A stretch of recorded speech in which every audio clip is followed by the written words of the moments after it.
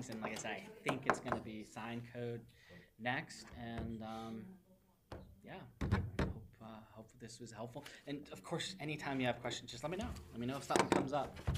Happy to answer. So we can't deny anything tonight because the applicant didn't show up. Is that what I get? We can't. Well, you know, Can't use that as your it's- finding. It, you know, could be. I would just say it could be a deferral. It could even sometimes end up as a denial if I don't like questions what they're can't wearing. be. I don't. Your hat is offensive to me.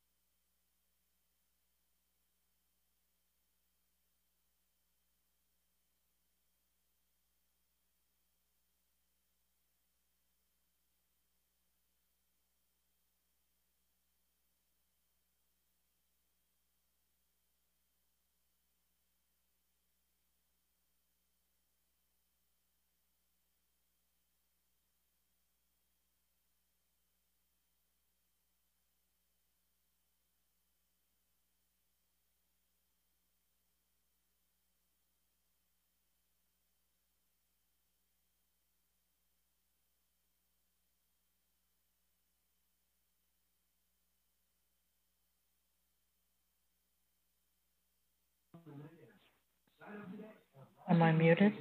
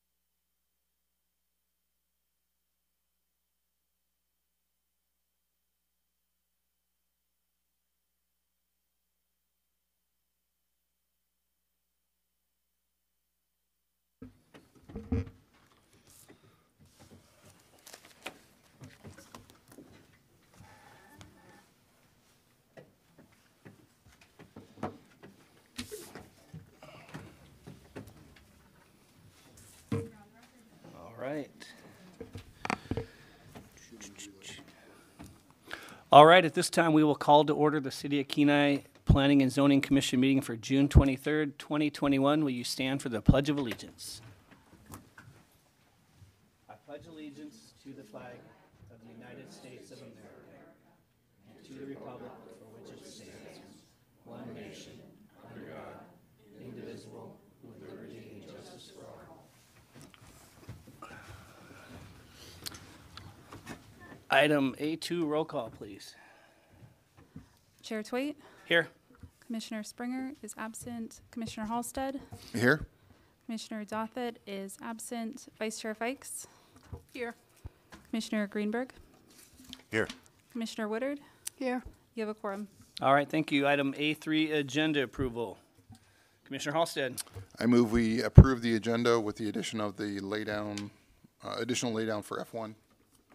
All right, we have a second. I second. Any objections? Seeing none, the agenda is approved. Item A4, consent agenda. Commissioner Halstead. I move we approve the consent agenda as presented. Do we have a second? I'll second. All right, any objections? Seeing none, the consent agenda is approved. That will take us down to item C, scheduled public comment. We have none. Item D, unscheduled public comment. Anyone wishing to speak to an item that is not on the agenda tonight? Okay, so not on the agenda, so.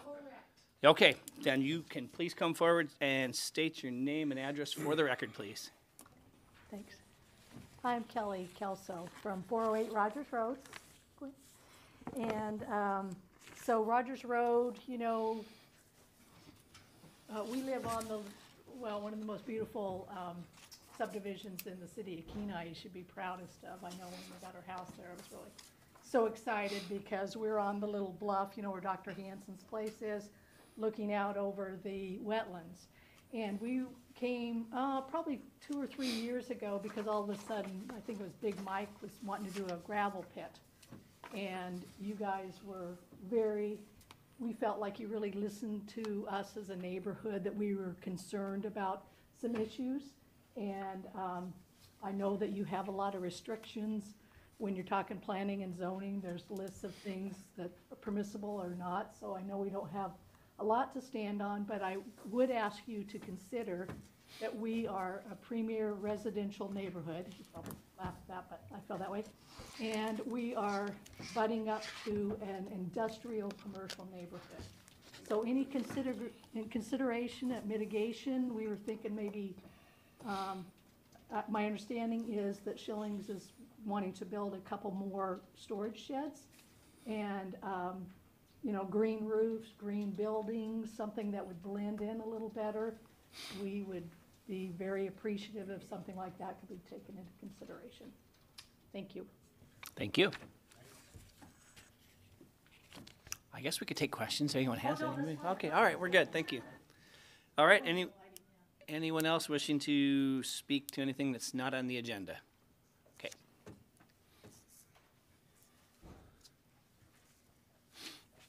My name is Barb Christian. I live at 410 Rogers Road, right next door to Kelso's. And I just wanted to address you in the same spirit that we came to Alaska 50 years and some ago, with the idea to help build an ideal community and help the city to grow and contribute as we could. And that's the spirit in which I'm speaking to you tonight.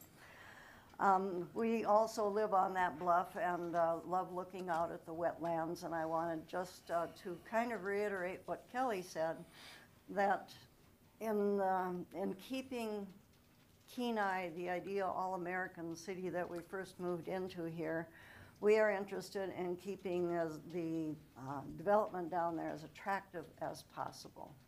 And Kelly mentioned that colors that were not be so striking down there would be helpful, something green and brown that blends in so it isn't so glaring from where we sit. And the lighting, we've noticed that there are enormous lights over the current buildings there, and they show right into our houses at night. I don't know why it's necessary for them to be directed up as much as down, if that's something that could be considered when permits are issued. Those things are especially important to us, and also the protection of the wetlands. With climate change and the rising of the oceans, as we are told, wetlands are just going to get wetter. And I'm kind of concerned about things being built in the wetlands because it destroys the wetlands, and also because the future of such structures might be questionable if the water keeps rising, because those are pretty wet in wet years. So the wetlands, more blending in colors for buildings down there, and something about the directing of the big lights are our concerns in the neighborhood. Thank you for all that you do. We love Kenai. We've lived here a long time, and we want to continue to live here. Thanks for what you do to keep the place livable. Thank you. All right, thank you. Appreciate the comments. Anyone else? All right, we will move on. Item E, consideration of plats. We have none. It will take us to item F. F1 is for public hearing is Resolution PZ 2021-24. It is an application for a conditional use permit for a firewood bundling business in the rural residential zone on Lot 24, Block 3, VIP Ranch Estates Subdivision, Part 6, located at 2825 Bowpicker Lane. Application submitted by Tracy Headland Smith, 2740 Setnet Court. Can I get a motion, please? Commissioner Halsted. I move we approve Resolution PZ 2021-24, application for conditional use permit. All right, and a second. Second. Vice Chair Fikes seconds. All right, staff report. Thank you, Chair Twait and fellow commissioners. My name is Ryan Foster. I'll be giving the staff presentation this evening. This is on Resolution PZ 2021-24. It's a conditional use permit for a firewood bundling business. Also the use known as a storage yard in our code, and that's at 2825 Bowpicker Lane. I did want to note a couple things before we get started. There is a laydown packet, and that was provided this afternoon. Yesterday and today, staff received a number of email letters, so we compiled those and included those as a laydown packet for this evening. And I would note that I believe all of them were in an objection to this conditional use permit application.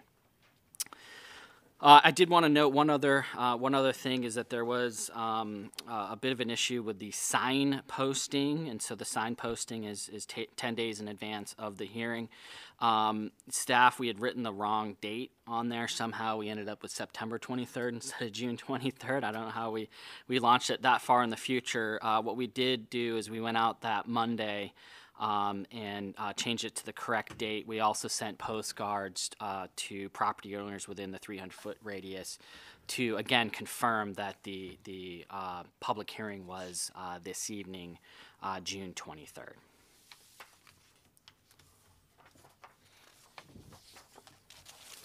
Quick summary, the applicant is Tracy Headland Smith at 2740 Setnet Court, Kenai, Alaska. The property address is 2825 Bowpicker Lane. It's approximately 0.92 acres, so a little under an acre property. It's zoned rural residential. Currently is vacant. There is a slab where a previous home was located that burned down. So currently the property is vacant, and then the land use plan is a low density residential. And here we can see the aerial photo showing the subject parcel on Bowpicker Lane. Here we have a draft site plan, which has a proposal for a firewood bundling business. And so we can see here on that, concrete pad, there'll be a tent set up that is considered a temporary structure. It's not considered a permanent structure. It's something that would not require a building permit for this site plan. And so we're seeing a site plan where deliveries would come in from Bowpicker, drop off rounds of wood. to be split and then bundled and then delivered to retail establishments in the community. Neighboring properties include primarily single-family residential in the vicinity of the subject property.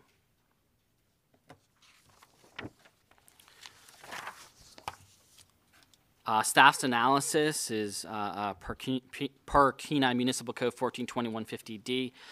There's review criteria for conditional use permits. So pursuant to KMC 142150A, the intent of a conditional use permit is to allow some uses that may be compatible with the designated principal uses in specific zoning districts, provided certain conditions are met. KMC 142150D, conditional use permits review criteria, states that there are 6 conditions that the Planning and Zoning Commission must deem to exist when establishing findings prior to issuing a conditional use permit. And we're going to talk about those 6 criteria next.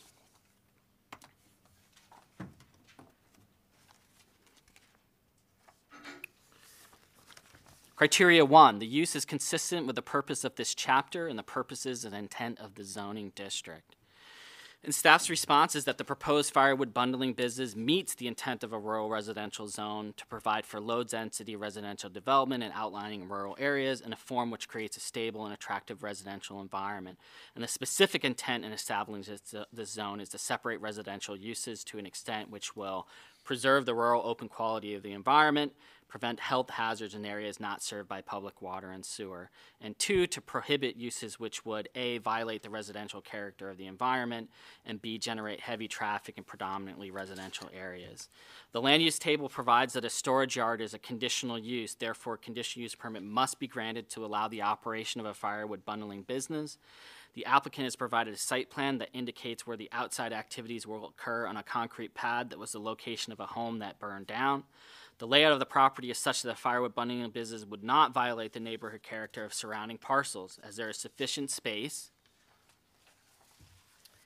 and there are trees providing a buffer from adjacent properties on the north, east, and south sides of the parcel.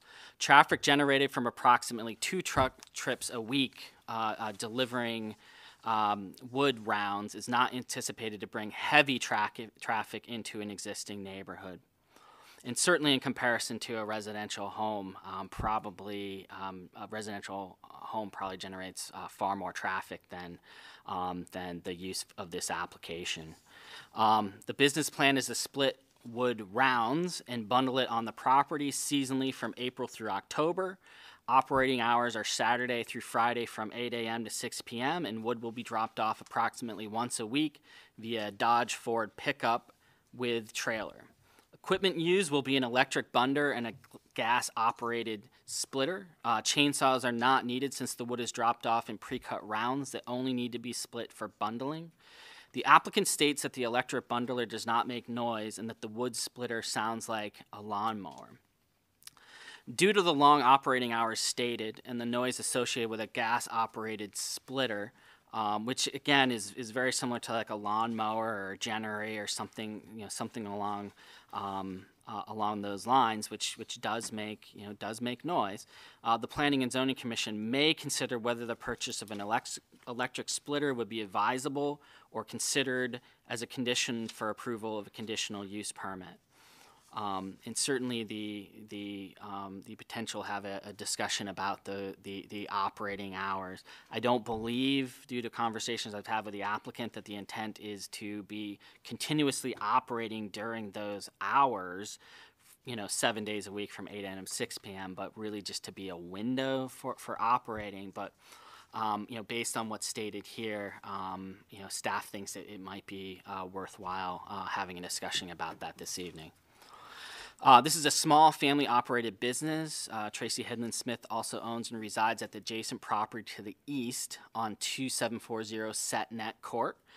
The only vehicles allowed on the property would be the delivery trucks, the trucks that drop off rounds of wood, and the truck that hauls the bundles out. After bundling, the bundles are delivered via truck to local retail establishments.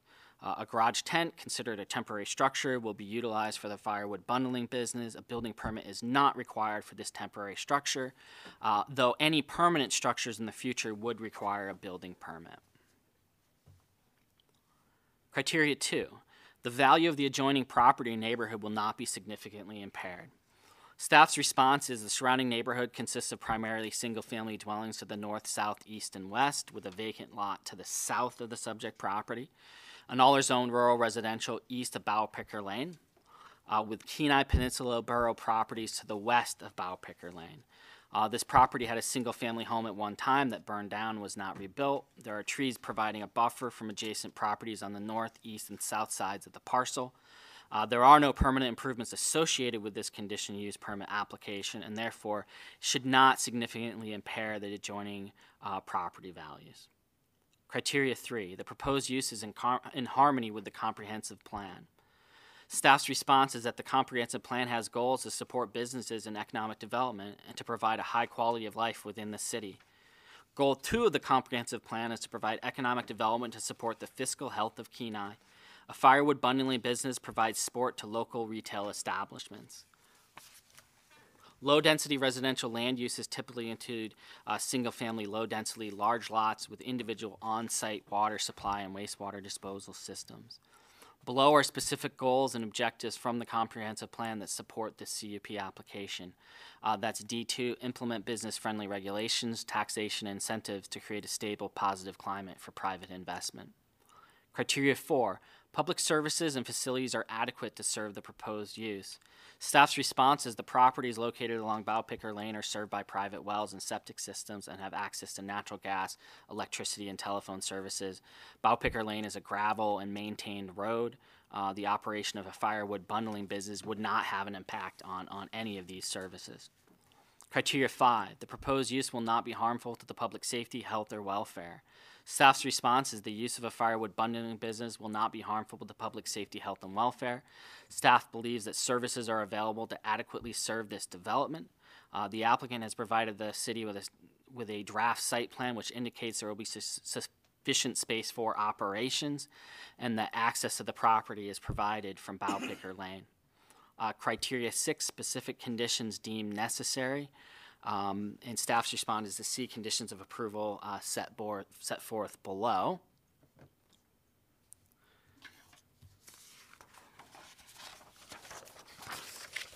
And in these recommendations, city staff find that the applicant meets the criteria for issuance of a conditional use permit as set forth in subsections D1 through D6 of Kenai Municipal Code 142150. And hereby recommends that the Planning and Zoning Commission approve the conditional use permit application subject to the following conditions. 1, further development of property should conform to all federal, state of Alaska, and local regulations. Condition 2, a yearly conditional use permit report must be submitted to the City of Kenai prior to the 31st day of December of each year. Condition 3, the applicant will meet with city staff for on-site inspections when requested. Condition 4, if there's a change of use for the above described property, a new conditional use permit must be obtained pursuant to 1420-150 I-5. Condition 5, pursuant to KMC 1420-150 I-2, this permit shall expire automatically upon termination or interruption of the use for a period of at least 1 year. And condition 6, failure to provide documentation to the city for meeting these conditions shall be grounds for the suspension or revocation of the conditional use permit. That concludes my presentation. I'm happy to stand for questions. All right, at this time, we will open it up for public testimony. We'll start by taking testimony from anyone here in person, and then we'll go to anyone out there that's on the Zoom platform. Just a couple of things. You'll come forward, state your name and address for the record. You'll have 3 minutes. You'll see the clock there too. As you're getting close to 3 minutes, try to wrap it up. Finish your sentence. I'll let you carry on your last thoughts after 3 minutes if you need to. Direct everything this way. Don't turn and talk to the public so we can hear you and understand you.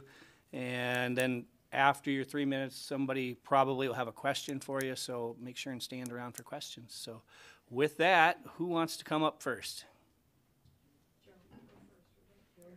Go ahead. I have you just, again, state your name and address for the record, please. And you can stand or sit, whichever you feel comfortable doing. Right here? Yep, right there. Okay. Yeah, my name is Joe Lyons, and I live at 2715 Bowpicker Lane, which is right next door to where the Headlands have. the application for the bundling permit. And I don't know if you have these photos or not.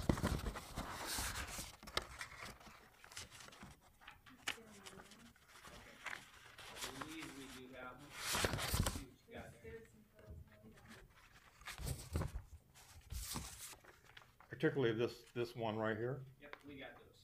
Do you have that? Okay, that is actually my, back of my house right there.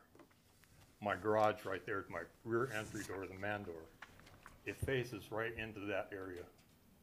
And it shows, basically, there's nothing there, there's no buffer there. There's no fence, there's no trees, they're all gone. All you see is stumps. And since 1971, no,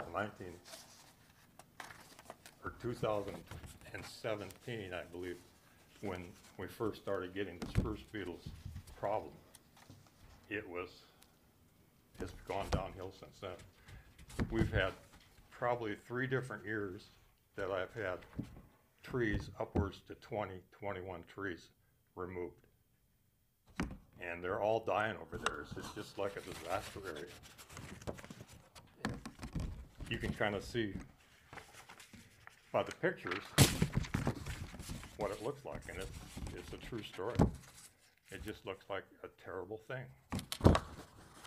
Now, I don't know, I just have a few things to say, and I'd like to thank the planning board and the commission to allow us to speak here. I'm not much on speaking, but the operation of ours seems really expensive to me, 7 days, 10 hours a day. And the pitch and whine of the log splitter and the generator that's going to run them, whatever it's going to be, is pretty hard for me to understand, because it's more than a pitch and a whine. It's a vibration. It's hard on your ears and your hearing. The gas-driven engine is always, we can hear the neighbors start their engines every day, and we know which direction it's coming from. But it's just not a very good deal. It's kind of a fire danger over there right now too.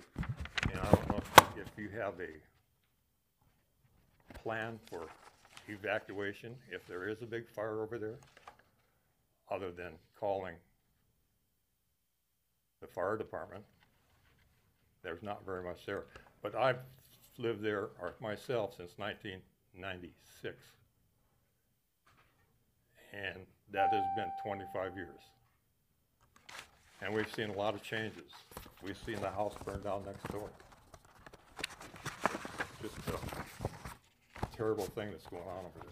And I'm opposed to this bundling operation because, as you can see by the picture, there is no buffer zone. There is no buffer there. There's no trees. There's nothing growing there. And there used to be a building, and the building burnt down 20 some years ago. And now they want to put up a temporary plastic structure over there or some sort of a building. And I don't see how that could be allowed to happen either, because it's just beyond me to think that it would pass any kind of building code to do that. So basically, I'm kind of opposed to the whole thing. They're nice people. I've talked to them a couple times. We get along fine. We say hi. But I'm opposed to the operation. All right, I'll see if anyone has any questions for you. Anyone have any questions? Well, you got off easy with that one. All right, thank you.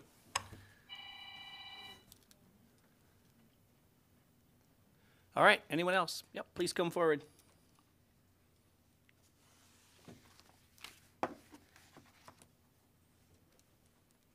Hi, my name is Marta Eldridge, and I live at 2679 Bow Picker Lane. I've lived there since 1985. And just about 12 days ago, I had 18 of my trees had to be felled because of the beetle kill. My next door neighbor hasn't had a chance to really look to see where our property line is, but there are quite a few that I can see that are going to have to go. And across the street from me, which happens to be in the borough, I think you know that the file picker is the dividing, he just felled a bunch of his trees.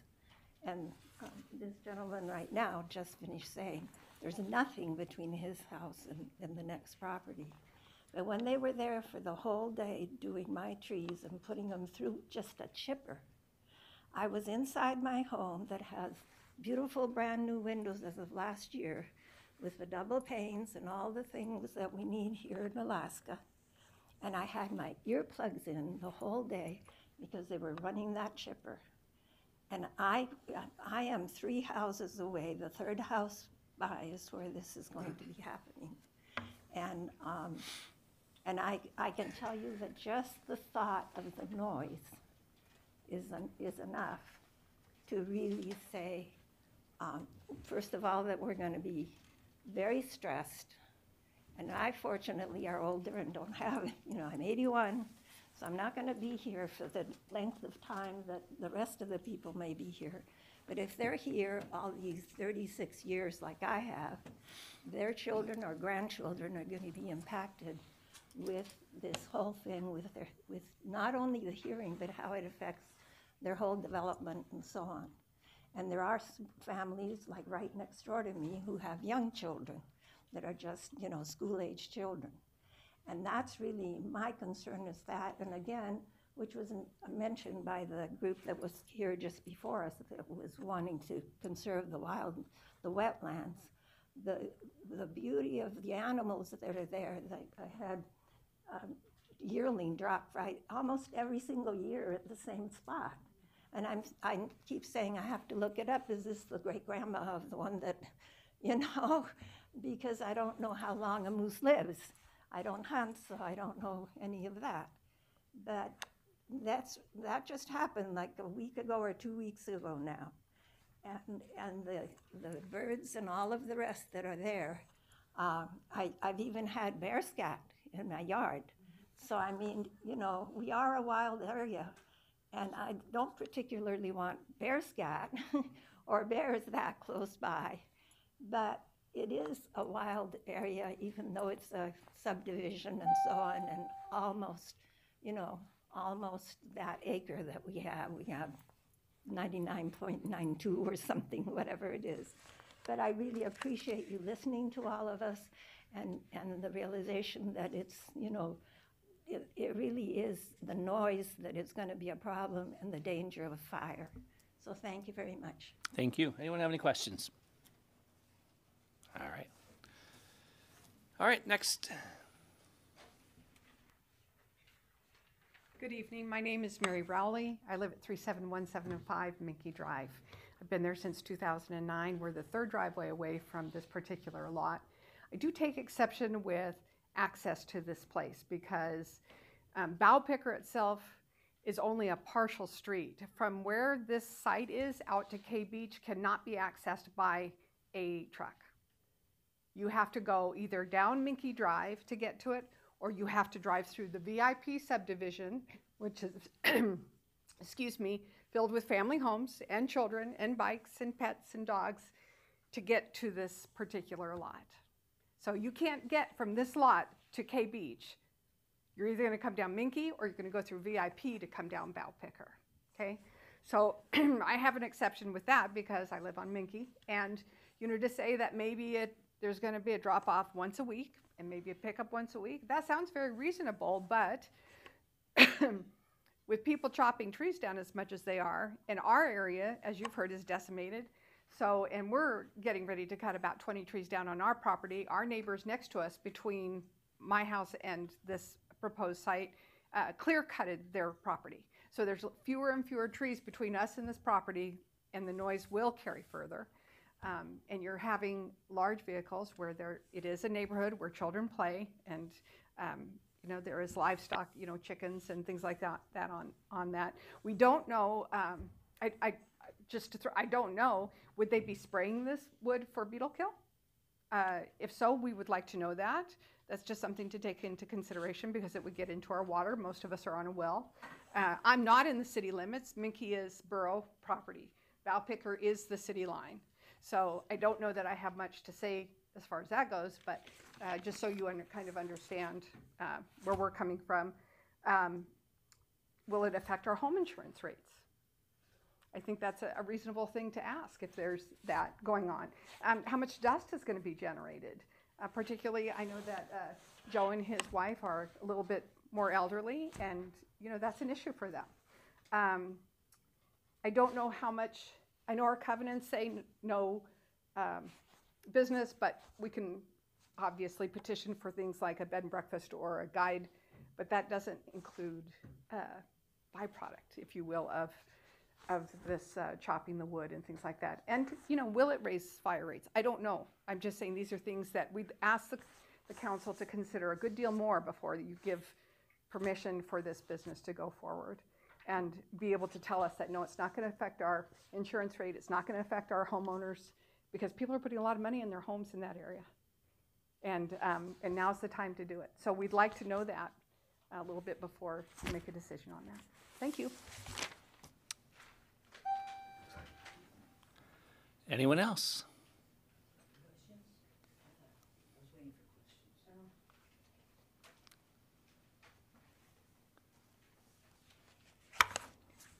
Good evening. I'm going to be reading from a statement simply because I tend to digress.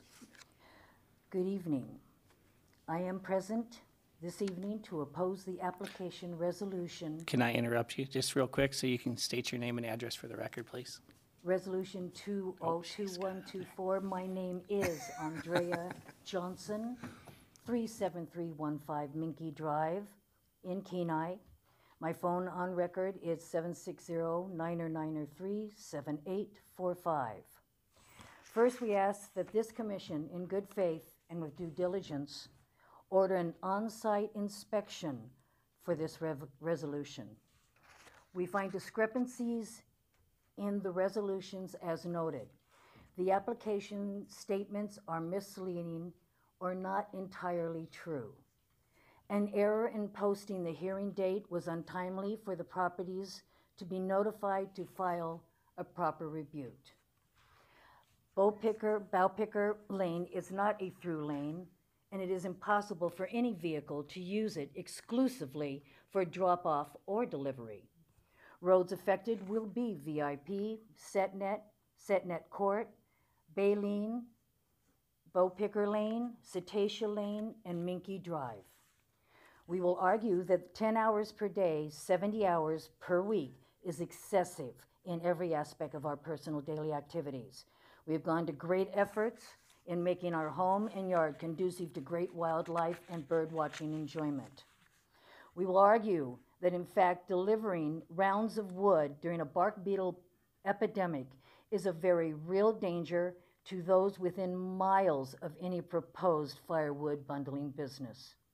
For the past 2 years, we have been working on mitigating bark beetle on our property by removing approximately 124 trees. Unfortunately, we are going to be having to remove more this year at great expense. We will argue that the City of Kenai Planning and Zoning Commission's approval of a firewood bundling business during this current epidemic has a huge risk implication, considering that the Kenai Peninsula is under a burn ban. We have not seen any liability binders for this business within the resolution pages that I've reviewed. I've sent photos for your review. They are mine. These photos are compelling statements in our argument against this business. Commerce is necessary and needed. However, we can provide adequate property lease options for this business right on Cape Beach Road. I thank you for your attention. I am willing to offer any additional information to assist the City of Kenai's Planning and Zoning Commission in rendering a proper decision. Thank you. All right. Anyone have any questions?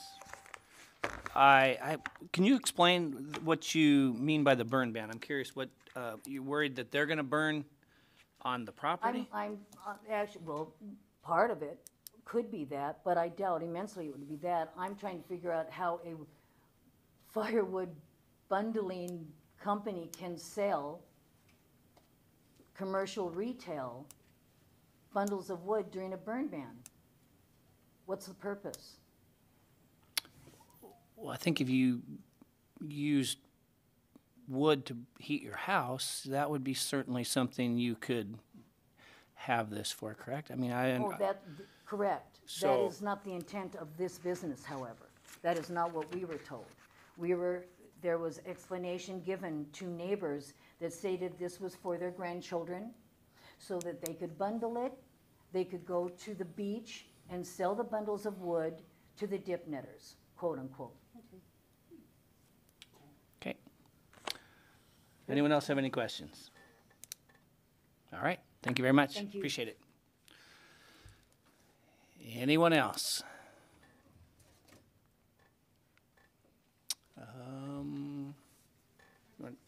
Yep. Oh, hang on, we got. My name is Trudy Jones, and I live on 2730 Setneck Court, right next door to where this will be happening. And I think so far this summer, there has been bundles of wood exiting our neighborhood already, probably with that intention. It hasn't been a problem because, it's just been going out. But I guess I came for more information tonight, and my big concern would be access to the land.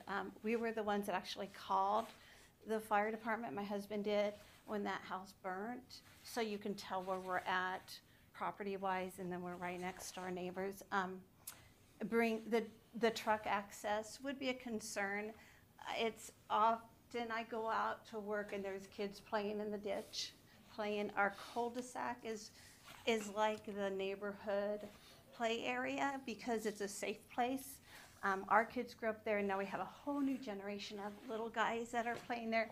They come from the back streets where this property's at, they come from VIP, all because we're in a cul-de-sac. So I think I would just want you to really maybe get more information, really look at the trucking that's going to be coming through. I believe that it would only be able to come through our neighborhood.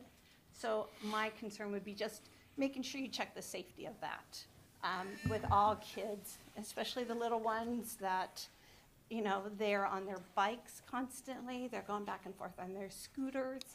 And the only way I see it could get there is on VIP past our area. So just consider that when you're looking, or at least, look into more information on that, to exactly how many trucks will be hauling in and out. And maybe the size, I don't know how big it will be. When I first heard about it, I thought maybe it was just clearing the lot, and just taking care of the wood in the area, but I didn't realize there might be wood trucked in. So I'd appreciate it if you would consider that and look into that. So thank you. Absolutely. Anyone have any questions? Oh, guess what? Got a question for you, Trudy. Oh, Vice I Chair didn't Fikes. think I was going to speak tonight. I just wanted to talk about that, yeah. so you stated that you lived in a cul-de-sac. Is your cul-de-sac paved or is your cul-de-sac Our gravel? cul-de-sac is paved. It is paved? Mhm. Okay. Yeah. And it's gravel behind you? It is, so, we're almost at the very end of the cul-de-sac, and then, our neighbors are at the very end, and so they have almost 2 lots there, and so the next street over is not paved, and that's kind of, if our property's here, it's just right here on the corner of that. And then the gentleman that spoke first, he's right behind us. We just met him because we could never see him until all of our beetle killed this year. And so now we can see our neighbors even more clearly because our yard is pretty empty because we are clearing out the dead trees. It's really, really sad how many died in our neighborhood. So it's an unfortunate thing, but hopefully we can save the young trees and grow up some new ones. And, yeah. All right. Thank you. Maybe we spurred another question, maybe. Who knows? Anyone else? All right, thank you. All right. So I'm Matt Smith, the husband to Tracy Headland Smith. I live at 2740 Setneck Court. When we originally bought the property, we actually did it on behalf of, we didn't want somebody buying the property and turning it into a duplex right behind us. We wanted to keep it as it was. But as this season started coming around, we had beetle kill everywhere. The wood that we have had dropped off the rounds were seasoned wood because that's what we're trying to get into. But it was seasoned, so I doubt if there was any beetles in it. But I would like to say, if somebody had built a house on that original property, we'd be looking at more traffic on that street than we're going to produce. Most of our traveling back and forth to that is going to be through our backyard to it. I don't have grandkids yet. I mean, maybe they'll come one of these days. But it was going to be planned to be a family, me, my wife, and the kids helping us bundle. That was our goal. And we do know of somebody who does a fire bundling business, and he is in bad health. And that is where we got the idea from. We saw all these trees that we needed to cut down ourselves. I have seen all of our neighbors just whacking trees left and right. And most of our trees don't come from outside. We probably don't have any deliveries this year. I mean, honestly, we have so much wood that we wouldn't need to deliver anything. But we are also focused on getting this to see if it's sustainable, to see if we can make something on this before I go and buy a piece of commercial property and find out that I lost everything in the hat. You know, my goal is to make us and, you know, hopefully Kenai a better place to work and, you know, have things. I have a business now. It's VIP Monitoring Services. The pandemic kind of hit that. So we are trying to open up new streams of revenue to keep us where we're at and hopefully stay afloat. So I hope that says something. I'm sure we got questions. Hold on. Anyone have any questions? Well, I will start then. I've got a few. So the hours of operation have been identified.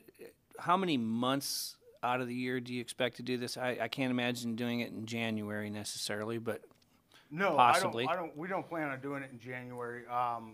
Probably towards breakup, you know, when you can start moving things around. I mean, it's going to, that whole pad's probably going to be snowed in. I mean, we have a plow, but, you know, unless you're doing it on a regular basis, it's just going to get snowed in. So we don't plan on going over there much.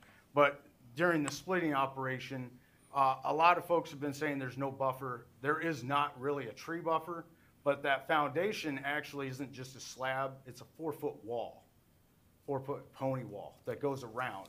And so we figure that bouncing the vibrations off the muffler would mostly bring it straight up. It wouldn't be hearing. I mean, I've ran the equipment over on the property. I mean, it's less than a lawnmower. And if need be, yeah, we could go through electric splitter. We're just trying to get an electrician to get in there because the house did burn down. We had to find the line, make sure we have enough to tie into and bring it up, and then get the power company to come over here, approve the outlets that we can put in. And then we haven't done anything more because we wanted to get to this point first. But that is our goal, probably not during the winter months. And that was my next question. I was wondering if there was power there and if that was an option. So that answers that. In the 10-hour day, is there, I'm not sure what it looks like as far as who's working, how many people are working. Could you split half the day and then the bundling takes place, or is it going to be running the splitter Correct. 10 hours a day? day? The splitter is only going to run for a few hours. And then, but we wanted to give you guys the actual idea of how long we're going to be on that property. I mean, if we run the splitter for 2 hours in the morning or 2 hours around lunchtime, we'll be bundling for the rest of the day. The splitter is, well, we bought a 25-ton splitter, so it can split a log 4 ways at one time. And that was something else we looked at. We looked at making it less time with more product. So we went and bought the best of the best. Bundler's not noisy? No, it's just an electric motor that spins it, and it just wraps. Okay.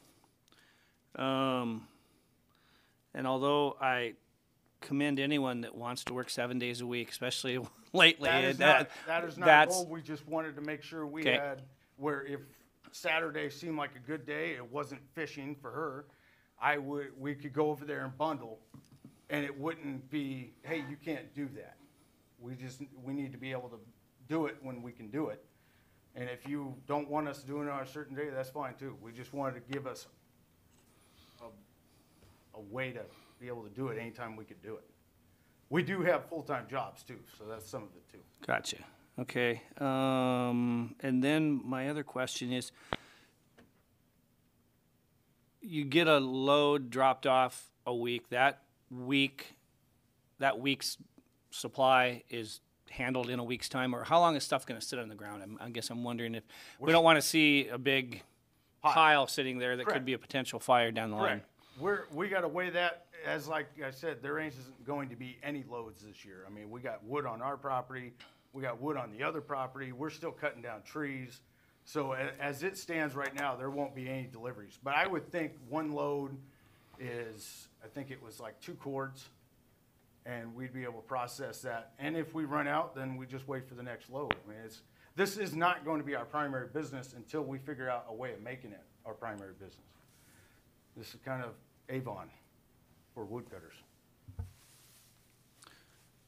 So I guess on potentially a downside on that then, so you could be running a chainsaw a whole lot more this year than taking care of stuff in the neighborhood than after you're getting stuff delivered. So, yeah, I mean, that's kind of the normal sound we're hearing everywhere right now. Yeah, So, okay. we've been cutting them down the last couple weeks. We've been cutting down trees left and right.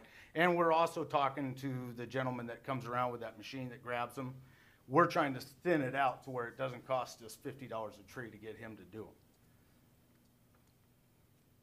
And you wouldn't be opposed to potentially, if we said, okay, Saturdays and Sundays bundling only, or something like that, where you're not making noise and, No. Okay.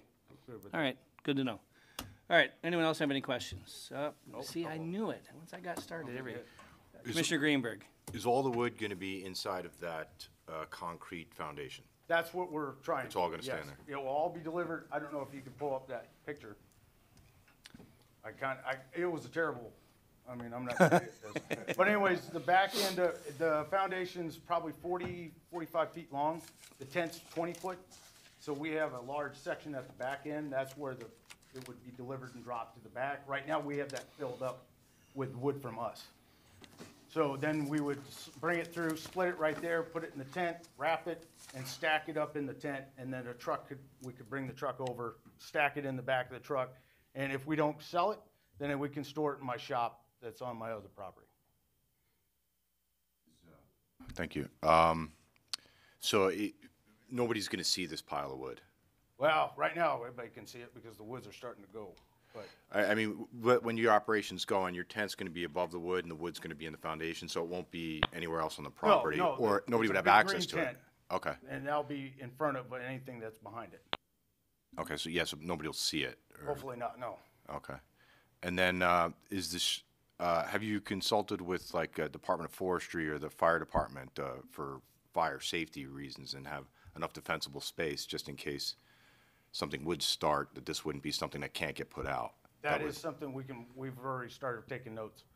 Having fire extinguishers are already part of the deal, but we can definitely talk to somebody about getting a fire line that's built around it. Yeah. So you would have some precautions if a fire did start, you'd be able to, it wouldn't get to be such a big fire, And the structure itself, is that fireproof?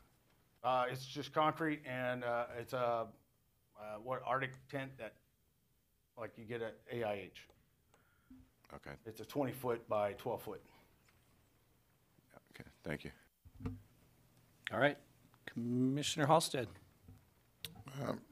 Do you have an idea of what kind of volume you would be putting out initially to get to a stage, and then at what stage, if it took off, where you would say, okay, I've outgrown this location? Well, at the point where we started thinking about this, we've actually talked about, I don't know if any of you know VIP.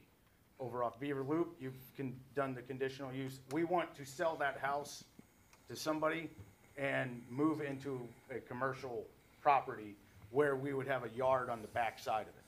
So we're weighing that right now. But of course, everybody's fighting this COVID. We don't know where we're gonna be on, 2 months from now.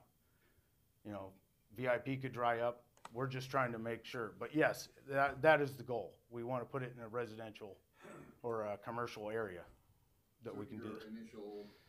Your initial output would be, you have an idea of what you'd be putting out? It'd be nice to see, 200-300 bundles a month at least. And a set price. I mean, we haven't even locked down contracts with anybody. We're just trying to make something happen. And when you're talking about truckloads of wood, you're talking about like a standard pickup truck, not a flatbed or a semi or anything like that coming in? No, it's just strictly a Ford, like Super Duty, 6-foot bed, and he had a trailer, like a truck bed trailer that he drug the wood in on. Okay, thank you. Vice Chair Fikes. So what kind of a business model would you be looking at? So this is an abandoned property, like say I had a concern with the fire safety and some kind of a mitigation plan as well. Since you're not gonna be residing there, but there'll be neighbors that are residing there, certainly wouldn't wanna add any fuel to the problem already. We reside right. Right next door? Yeah, right, actually, if we had it rezoned, it could be one entire lot for us. Okay, We just didn't want to go that route. okay. So it's actually backs our property. Oh, okay. So we're on Gotcha. 2740, and then it's right behind us. So are you gonna have like a sign and a stand or something right Nope. out front? Are you gonna go make This deliveries is on the just strictly beach or? taking it out. We're Okay. gonna try to hit campgrounds until we can lock down So- like Williams. So foot traffic or road traffic is not really sounding like what's gonna happen. It sounds like you're going to go out and market this to the folks. The folks Yeah. aren't gonna come to you. and Is then that a we gotta realistic? deliver. Okay. So our truck okay. will be the thing that comes and goes. Gotcha. Okay, thank you. Anyone else? So just so we're clear, there was a little conversation about the ingress and egress out of there and the path that's gonna happen. So can you tell us what your thoughts are as far as where the vehicle, what's the path the vehicle's gonna take? I would say they'd probably take VIP, cut over from Setnet, over down Bowpicker, and then right up to the property. Okay. And that, yes, it is not a through fare, except for all the four-wheelers and dirt bikes that fly through there all the time. Yep. On that same note, is it a dedicated, and maybe through the staff, who maintains Bowpecker? Cause I've heard testimony that it's not city. through. I think the city does. City road, isn't it? Yeah, it just comes up to a dead And end. is it a where it's mud hump. pit at times during No, rain? just at the very end, there's like a four-wheeler trail. And you can see K Beach from it. I mean, it just And never got Can you finished. pass two vehicles, or is it just one vehicle at a time, or? Technically, you could pass two if they were both four-wheel drive. Okay. I mean, I drove over it with the Hummer, so. You have a lot of clearance there. Okay, thank you. Anyone else have any questions? All right, thank you. Anyone else here in the chambers that would like to testify? All right, we'll go out into Zoom land with it. All right, if you're on Zoom and you'd like to testify, please raise your hand or unmute yourself and state your name and address for the record.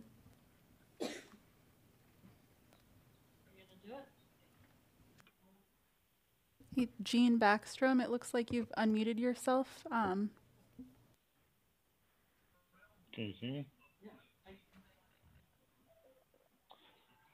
I did.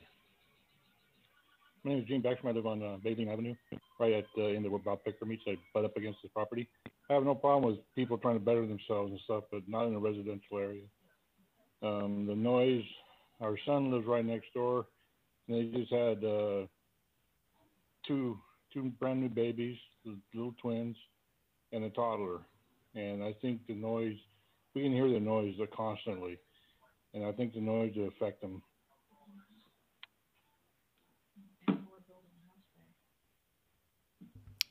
It sounds like from the testimony that he wants to just make this a temporary setting, but I have my doubts. I think the traffic, and if it gets established and stuff, the traffic that will generate will be a hazard to the kids in the neighborhood. And Balpicker is a designated city street, however, it is not maintained during the winter time, and it's not a thoroughfare. However, it is, if you go on the GPS, it does show where it goes all the way through. And I'm just afraid that we're going to generate too much traffic in our neighborhood for this.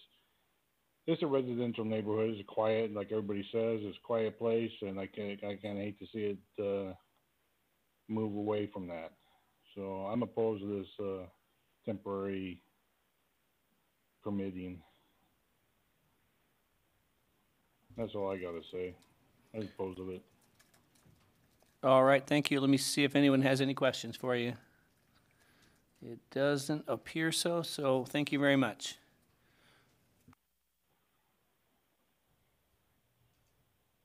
All right, is there anyone else on Zoom who would like to testify? Please raise your hand or unmute yourself.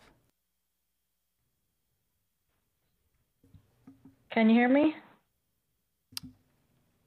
We can. Can you hear me? Okay. My name is Barb Backstrom. I'm the wife to Gene Backstrom, who just talked. We live at 940 Baleen. We recently bought the property at 950 Baleen, which is directly east of this property that we're talking about. It's very close to the Vagabond, and I'm concerned because we are the primary child care for the twins that were just born and the toddler, and I'm really concerned about the noise. We intend to build a house on that property. We've already built a garage, and I already am not happy about all the four-wheelers and the snow machines that will be going down that already go down that road. So to have another thing in the neighborhood that's commercial in a residential area that's going to create more noise, I'm definitely opposed to that. So I just want to put that on record that I'm very opposed to the extra noise, the extra traffic, all the extra, all the kids that are running around. The kids can kind of feel safe about running around up and down the streets in the neighborhood. We don't have sidewalks, so it's not like the kids can play on the sidewalks with their bikes and toys and stuff. So they're kind of on the roads a lot, and I don't think this is a really good idea for our residential neighborhood. That's all. All right, thank you very much. Anyone have any questions? Seeing none, again, thank you very much. Anyone else? Nobody else there? Anyone else here in the chambers that would like to testify? There we go. My name's Greg Beiser. I'm at 2755 Setnet Court, right on the corner of Setnet and Setnet Court. I feel like if we'd have had this gentleman talk right off the get-go, it probably would have maybe saved some questions, maybe for next time. But my concern really was having to listen to it. I'm across from the Jones, and they're right at the end of my cul-de-sac here, and we've chatted and everything, and there's no ill will at all, especially for somebody that's trying to get their kids active and in work and all that. I was just curious, as a council, so when you give a permit, I've never done this before, can it be like stipulated that you have a permit for a year or whatever and then reassess something at the end of that? Is that possible? I mean, I want it to be just like you say it's going to be. I think it was in the... Okay, I haven't read the whole thing, and I'm just curious. If it's possible, maybe that would be something we could do. Like I said, I want people to be working and making money for their kids, and I don't like the noise. And it doesn't sound like there's going to be a lot of noise, especially if he goes with an electrical splitter or generator or whatever you got going on there. But my concern was the size of the vehicles that were gonna be coming back and forth, how big it was, and 10 hours a day, 7 days a week, the noise. And it sounds like I understand a little bit more right now, but it would be neat because if it takes off, it is a residential neighborhood, and I feel like there's commercial spots somewhere that would probably be better, like you said. And is there any way, I'm sure in the past, people said something and didn't do it, and I'm not saying that about this gentleman at all. Is there ways that the council can ensure that, I guess? Any questions for me? All right, anyone have any questions? Vice Chair Fikes? So you brought up the noise, just out of curiosity, do you guys hear anything from the bar that's nearby on? Absolutely. And we, more and more now, I mean, they haven't had but one, I think, outdoor concert or anything like that, or whatever they call it, but. And then side-by-sides, ATVs, do you hear those day in, day out? Yep, all day long, but not all day long. As soon as dip netting starts, Yeah. they will be whipping up and down the set net court right there, like they always do. And it gets, I mean, it gets Gets pretty dangerous crazy, there huh? for kids and puppies and everything else right there, so. Like I said, it doesn't sound like there's gonna be that much more traffic there, but it is definitely a concern. So hearing what you're saying about that and the other activities that take place and the other folks that have testified that the area's been thinned out from the trees, what would you think would be a buffer for some of that noise? Would you think like he had suggested, the foundation that exists there, or a earthen berm between the neighboring structures, or a fence, a partial fence? That's a really good question. I mean, I think an earthen berm would probably be the best possible solution maybe, or an indoor type of deal, but he's just starting out, so he's trying Sure, to and it figure out. sounds like the property is, you know, stumps and whatnot, and that's why I thought maybe just a piece of equipment that could push up a berm to one side or something to contain the noise was just what I was curious about, but if you're. I see where you're going yeah. with that, and I'm not the one living next door to him, like, not to him, but I do, sort of. Yeah.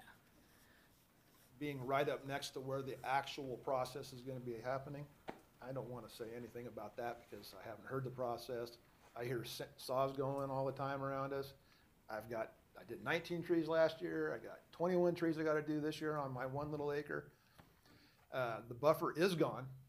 Just take a look around there, and if it's not gone yet, people are saving money to pay somebody to take care of their trees, so. It's just, I know you're already gonna take that in consideration, so. One last question. Yeah. Do you ever hear the woodpeckers? I do. I got them right in my backyard, and it drives me nuts, so. Okay. I love birds, don't get me wrong. I'm not rattling on the side of my house or a tree right next to it, so. Won't get the birders coming to your house that way. All right, good. Thank you. All right, anyone else? Hi, I'm Tracy Headland Smith. I am the applicant. I do want this to be a small family business. I know we did put in here that we're gonna be doing all these hours. We're not going to be working all these hours. We do have a full-time job, my husband and I. If we get deliveries, if somebody calls us up and says, hey, can I have 10 bundles? I would like to take it out to them. I do not want the public coming to us. We do have private signs, private property signs. I'm sorry, I'm really nervous. I don't want the public coming to us. I don't want more traffic. We are cutting more trees down. We do have wildlife there. We do have a moose with a mama and a baby. So we don't go over there when she's over there. We cut on our land when she's over there. We, as of right now, we don't have any buyers for our bundles. So this might not even go through. I'm hoping it does because we have about 100 trees that need to come down between the two between the two pieces of land that we have. And that's what we're trying to do right now, is trying to cut down and clear the land because it is a fire hazard. We don't want, our house is right next to this land. I don't want a fire hazard. I can see, I made sure, what the first thing we did was cut a path right to the property so I can see the land, so I can see if people are coming onto the land that shouldn't be. So I can go over there and say, excuse me, can you please leave? So I do have one kid that loves to go outside and play. He plays out in the streets. I have one kid that loves to play games. It would be nice to get them both over there and help splitting and getting their hands dirty. And I do understand my kids are out on the road, so I'm not going to be driving around 90 miles an hour. My kids are out there too, and I'm worried about them. And I tell them, you see a vehicle coming, get out of the way. So, no, we are not planning on spraying anything. We are looking for seasoned wood, but that would be later down the road. This year, we're not. How would you continue if you had? I think that's it. Oh, come on. All right, well, we'll see if anyone has any questions for you. Commissioner Woodard. So did I understand that you say you are going to split the wood that you're cutting off of your property? We are, yes. And sell that? Yes. Any other questions? All right, thank you. Anyone else? Like an auctioneer here, going once. All right, looks like everyone's done. No one else jumped on? Okay. At this time, then, we will close the public hearing and bring it back to the commission for discussion. Any discussion? Commissioner Halstead. Just my thoughts on the matter. I think, you know, it's great to see the entrepreneurial nature. We definitely have the resources available to split wood, especially in that neighborhood. I've got a family that's in that area as well. I think the nature of what you're trying to do does not necessarily lend itself to a large amount of noise. You know, a wood splitter compared to the amount of wood cutting that's going down in the area is rather minute, especially since you're not necessarily going to be running it every day or all day long every day. I think a few hours in the afternoon, or what would be, you know, obviously not first thing in the morning or last thing in the evening is pretty much understood. I also, it sounds like that, you know, if it does grow to the point where it could become a larger traffic concern or a larger noise concern, that it sounds like this applicant would be moving it out of that location anyways. So I think within the year or two that it takes to figure out if this is going to flourish or not, you're going to hear much more chainsaw noise and other people in the area cutting down trees. And I think my inclination at this point is to vote in favor of it. Just I don't see the noise issue or I don't necessarily see a higher traffic issue, especially in the summertime. That road's being used a lot for people getting down to the beach. And as growing up in that area, I know that road, that hole was dug out to prevent people from getting to the beach that way, so that to cut down on some of the traffic, but they just went around it anyways. So again, I think this is something I would vote yes on. All right. Commissioner Greenberg. I too think we have a big problem with beetle kill and a lot of material out there that somebody doing something with like this would be great. I do have concerns about the noise. I think I think the lot is open to the neighbors, and having a gasoline engine running a lot could be detriment. You know, that could be noisy. My neighbor has a 2.5 acre lot, and he was running I don't know what he was running, but it was noisy. You know, and if he was running it all the time, I wouldn't be super happy about it. It would be, but that could be remedied either through somehow enclosing that within the structure or using an electric splitter. So I don't think that's an insurmountable issue. And then I do have concerns about this stockpiling of wood in an area where it could be a fire hazard. And I don't know that we have enough information about the amount of wood or the arrangement of wood that would minimize that hazard, which is something that I think we could get from a fire marshal or from the Division of Forestry. So I think we I like the idea of this, and I think if it was kept to a certain scale, in order for them to try this business and to get moving, it could move once it goes beyond that threshold, that they could find a bigger lot. I don't know what that scale is, but I think what we would want to do is I would want to know more information from a fire professional, and I'd want to see that noise minimized.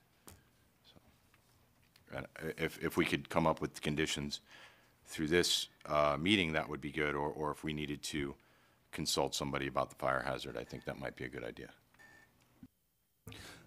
And I'll just mention a couple things. First, there was a question about reviewing it after a year, and I'm going to defer to Mr. Foster on that. But so there is a annual review, but I believe it wouldn't be to whether to continue the conditional use. It's a review to make sure that the criteria to keep a conditional use is met. But I'll ask Mr. Foster to clarify that a little bit. So I don't know that we have the ability to say this is good for 1 year only, and if it doesn't feel right, we can rescind it necessarily. But could you answer that for me, please? Yes, thank you, Chair Twait. So that is correct. Where really the way the conditional use permit works is you know, upon approval and you know, providing the permit itself. There is an annual report, and it really is it's really a check-in to say whether that use is continuing and whether, you know, certain other conditions are being met of that permit. So it's, I'd say within our code, there's nothing that really provides an option to say that a conditional use permit can be for a certain length of time.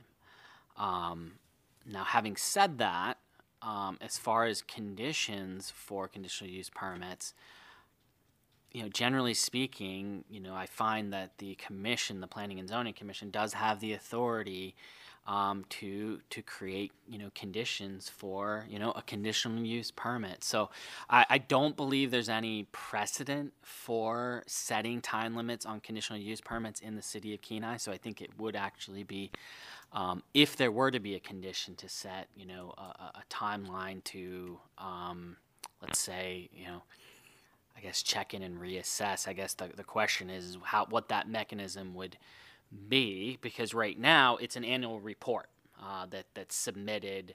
Staff receives it. We check to make sure, you know, all these conditions are met, and we file it away. Whereas I think with a check-in, the question would be, since we don't have code that says what the process should be, I think there would certainly have to be thought on that type of condition. You know, what is the check-in? Is it to come back and do another hearing? Is it to so I think it sort of kind of begs additional questions, knowing that that's not how conditional use permits are created in code. So that might not be the most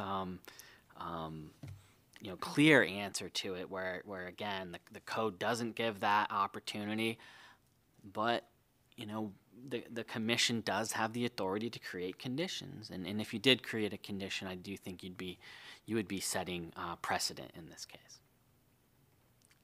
All right, well, that kind of takes me to the second part of what I was going to suggest is, I think one of the things that would drive having the conditional use permit reviewed and terminated, if you will, if we put conditions of hours of operation and say no wood splitting on Saturday and Sunday, and then there was proof that they were doing that, that would be one of those things that could trigger something like that.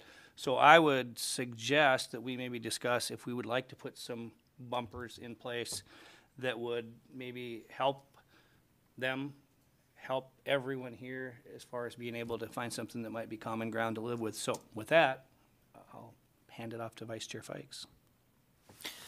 Yeah, I concur with what I heard. I do agree with staff. I do believe that the applicants have met the criteria for conditional use permit, and I do believe I hear loud and clear the testimony from the surrounding neighbors. But I also heard from the applicant who stated that she does live in the area immediately next to her intended application of operation, and I did hear that she is a parent, and she is just as concerned as a parent about noise and road traffic. So it sounds like the common theme of everybody's concern is noise, and I don't necessarily have the answer to that, but I'm also concerned when we start putting these conditions on the conditional use permit, how are we differentiating as people had testified? So you're going to have hours of operation between 8 a.m. and 6 p.m. and possibly think about maybe restricting any kind of noise taking place only between noon and 4. But here comes a four-wheeler, and here comes a neighbor over here dropping his trees, and here comes a troubadour having a backdoor barbecue, and, you know, noise is noise is noise. And so I don't know where you make that decision or that dividing point is my concern. So I hear everybody's complaint on that, but I also hear that they're trying to get this going. They really don't have a clear path forward. It's a starting point, and their desire is to go and take the product that they create and take it somewhere else. It doesn't sound like their intent is to have a whole lot of traffic come to them. And it brings me right back to the fact that they live directly next door. And it doesn't sound like, as a resident of the area, they want any more traffic than their neighbors. So I think, as a commissioner, that kind of cements my decision right there, that I don't really see a need for the hours of operation to control the noise. But maybe there's other commissioners that think differently. All right, thank you. Let's see if they do. Commissioner Halstead. I would agree with Ms. Fikes on that matter as well. I think putting additional restrictions on it, just for the sake of making some people feel better, it sounds like they're there. They're going to be affected with as much as anybody else. And I hate to add a bunch of restrictions to stop somebody from, just for the sake of putting them on there. Commissioner Woodard. Did you not say one of the stipulations on renewing or reviewing a conditional use was if there were complaints? So if Mr. there were Foster. complaints over, if they did do it and there was enough complaints, that could be something to rescind that?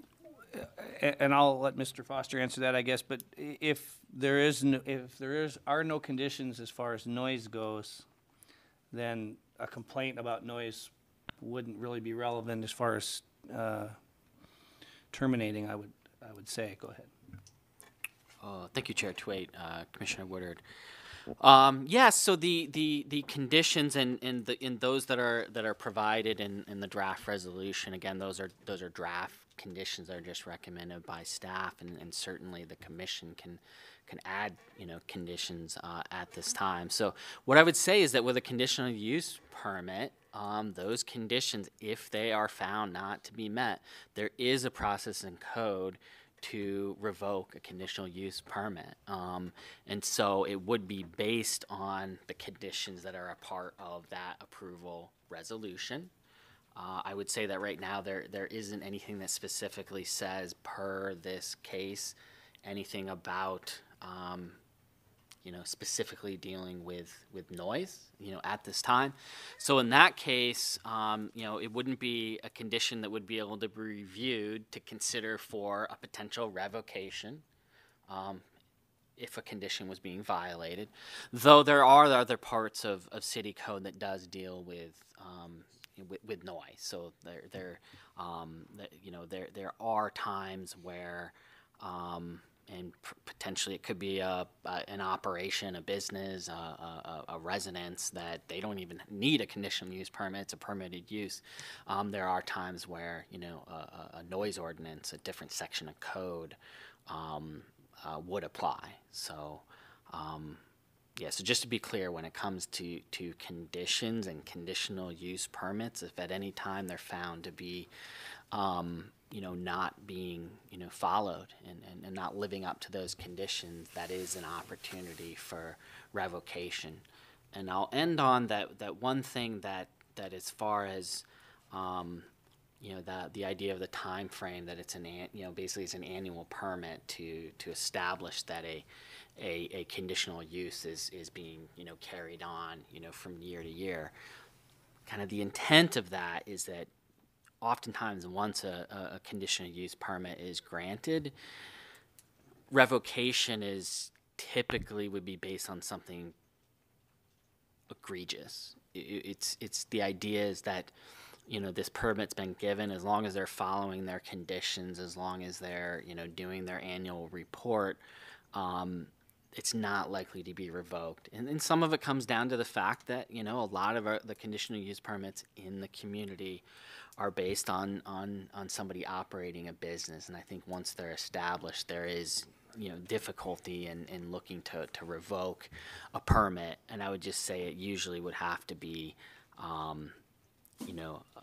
a condition associated with that approval resolution, and it would likely have to be, egregious and unresolvable. The code gives an opportunity for a permit holder to mitigate, any issues they might have with their permit. Thank you. Vice Chair Fikes. I guess for staff, or maybe for the applicant, only one other thing I could think of as far as like a condition, and you guys had touched on it, both staff and the applicant, and that was the hazard mitigation plan and adding fuels to an area that people are already trying to remove fuels from. And so as a condition, if you'd had any conversations with the Division of Forestry, are you considering any kind of a staging as far as pumps or any kind of a temporary pool, if you will, to operate the pump in the event that you did have any kind of an ignition source and it is an operation of business, but there's obviously no sprinkler systems. I understand that's not a city water over there, so you're talking about how fast can you suppress something in the event of an issue? And then if that's the case, is there any kind of additional insurance that would be taking place on the property? Well, actually, I don't know that we can have I know, we come back we up. closed yeah. it. Yeah, so, so this is just me talking out loud. Let me Yeah, clarify and that. I don't know that, apologize. again, as far as insurances and things like that, that kind of gets out of our scope of what our job is as far as conditional use. But I agree, best practices or something just labeled as best practices, and doing that would probably take that. I would argue that probably it's more of a fire hazard right now in that neighborhood until some of these trees come down, and it'll probably be minimized once some of that's taken care of.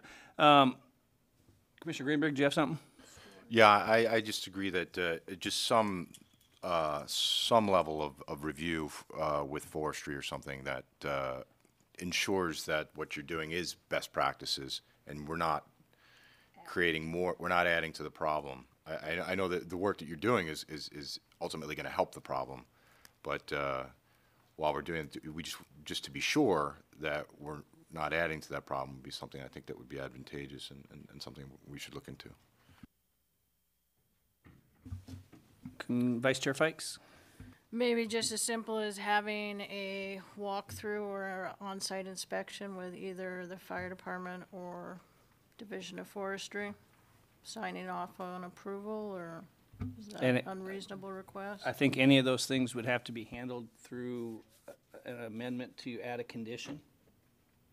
If we wanted to say, we want to see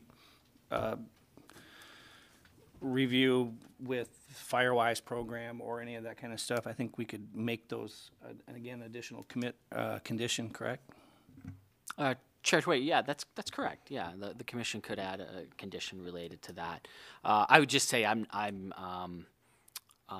not entirely sure what the best either process or the best contact for that would be. But so that could be something that, and I'm just throwing this out there, it could be in the condition that it could be that staff works to find the best source for, such a review. Skilled, experienced. And I think with what's going on, as somebody said, an epidemic of it, there's a lot of people out there with a lot of resources that could probably give that answer. And you're right, I think if we just delineate something without pinning it down to something that might not be feasible, that we can do it that way. So again, that would need to be a condition that we would add, correct?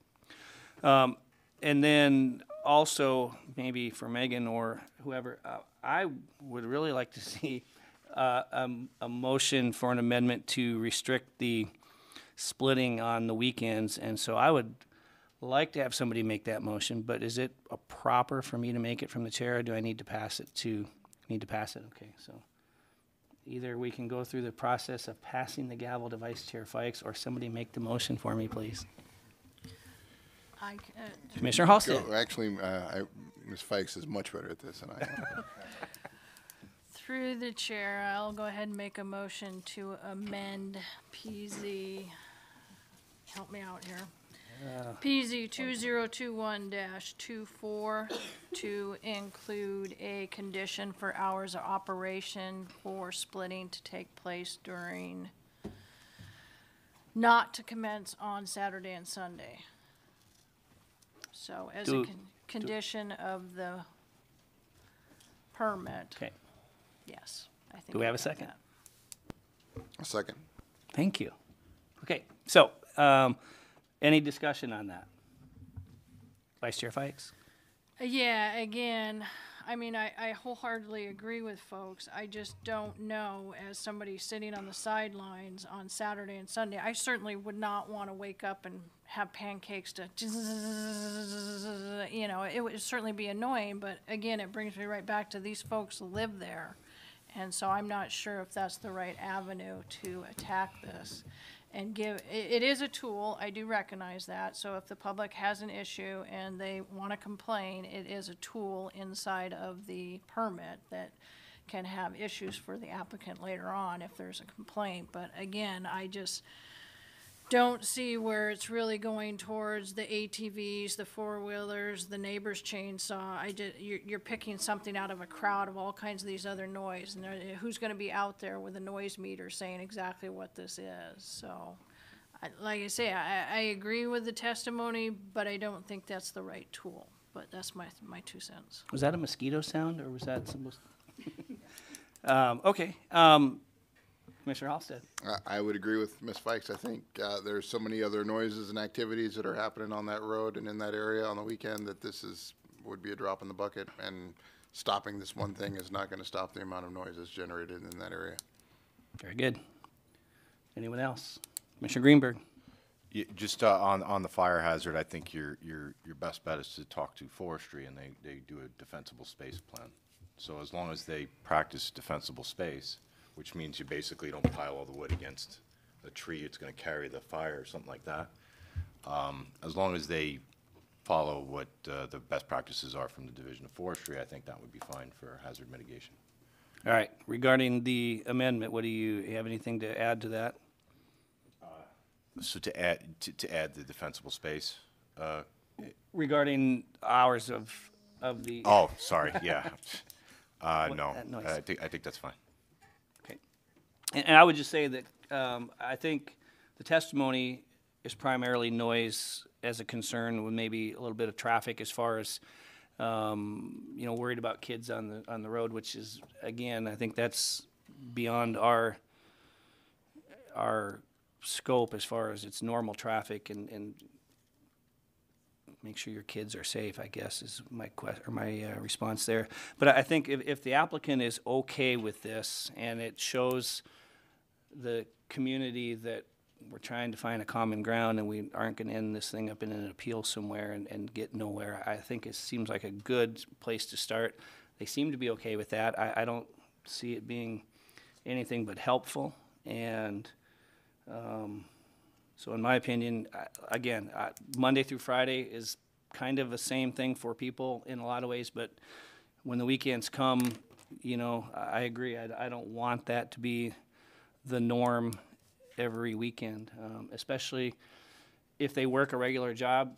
Saturday and Sunday could become the day that all of a sudden we're doing a lot of splitting, and that to me goes against a little bit of what we're trying to accomplish here. So that's why I thought it was a good amendment, and so I would of course be voting for it. Anyone else?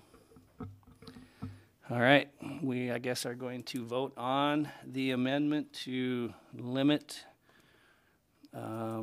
wood splitting from happening on Saturdays and Sundays. Commissioner Halsted? No. Vice Chair Fikes? No. Commissioner Greenberg? I'm sorry, I lost my train of thought. We were voting on To limit no splitting on Saturday and Sunday. Yes. So they don't split on Saturday? They don't split on Saturday and Sunday, correct. And voting a yes is that they do limit? Yes, correct, yes. Yes. Commissioner, oh, you do that, never mind, that's your job. Commissioner Woodard? Yes. And Chair Twait? Yes. All right, motion passes. Okay, so now we have the main motion as amended, which would be open for any other conditions, which would require the forestry comment that you made. Commissioner Greenberg, would you like to make that amendment, a motion for that amendment? I move that we amend 2021-24 to include requirements for practicing defensible space as defined by the Division of Forestry. All right, do we have a second? Second. All right. Any discussion? Seeing none, please call the roll. Vice Chair Fikes?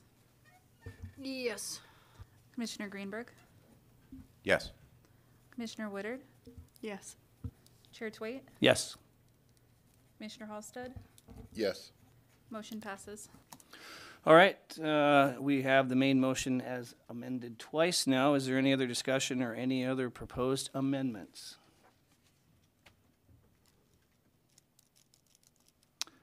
Seeing none, could we please call the roll or the vote for the main motion as amended? Commissioner Woodard? No.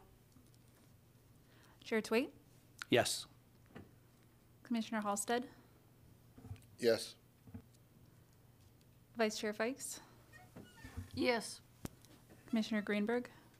Yes. Motion passes. All right. I would like to thank everybody for coming and testifying. I appreciate that. Very well done. There is a 15-day appeal period that an affected party can file with the clerk's office. If there isn't one filed in 15 days, then the conditional use permit will be granted. So, thank you.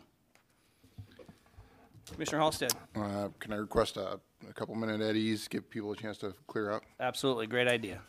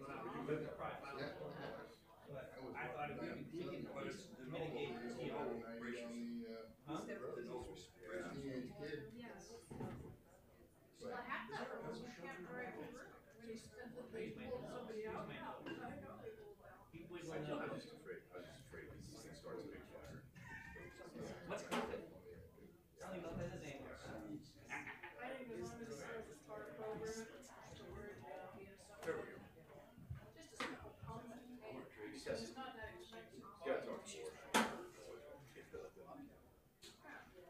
There's things that we can do.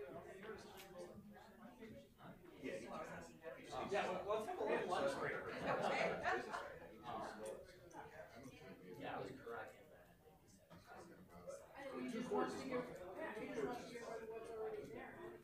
But if he's got 20 boards, and that thing's going on, they're gonna triage what they live with. Well, that was my thought too. So, guys, here we agree. Oh, yes, I saw. Yeah. You know, what are we doing? We said, Well, we put up yeah. conditions. They write their little plan. See, I think you're gonna come back to someone not to, you know, like, you don't have. I think, you know, about how many monitors are, okay, so we say, we get noise complaints. Yeah, it's semantics. I know. What are you So supposed to bad. do? Oh, sure. I mean, so you're gonna say, it's hard to. Yeah. They blocked that road off for a while. They put a big mound of dirt in there. They would go down to eat. It's a half. That was why I was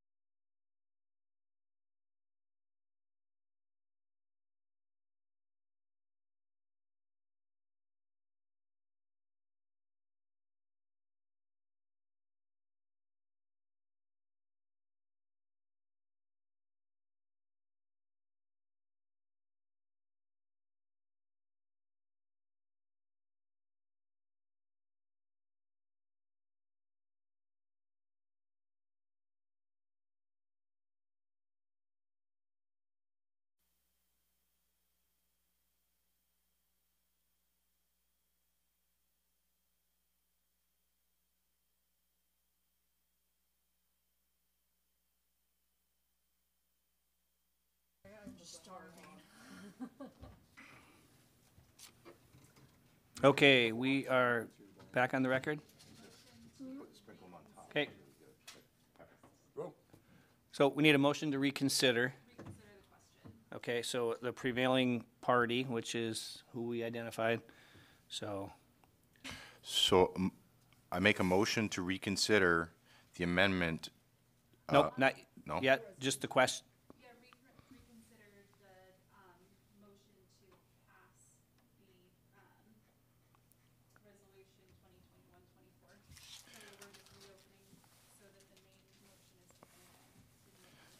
A motion to reconsider the amendment to the question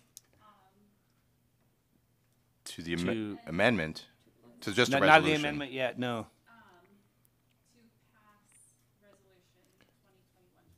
To pass resolution 2124. 2021, 24. 2021-24. Okay, and then we need a second. Second. All right. Any objections? Seeing none, we have the motion before us once again. Okay, and that can be made by anyone or just the prevailing party again? Prevailing? Anyone? Any other commissioners? Okay. Commissioner Greenberg. A motion to amend resolution 2021-24 in reconsideration of the hours of operation. No, it doesn't need to. Yeah, and so is that condition number? Will it have a number attached to it? It should, correct? Condition number 1. Well, no, because there was.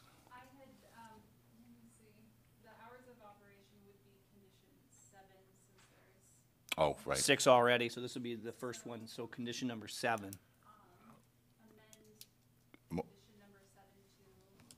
There you go. A motion to amend condition number 7 to include hours of operation if the equipment used is an electric splitter. Could you, we need to further clarify that. Hours of operation. Hours of operation to include Saturdays and Sundays. If there's an electric they splitter. use an electric splitter. Okay. And a second. Second. All right, discussion. Any discussion on that amendment? I just would like Mr. to Halsted. Eloquently put, sir. Well done. Any other discussion?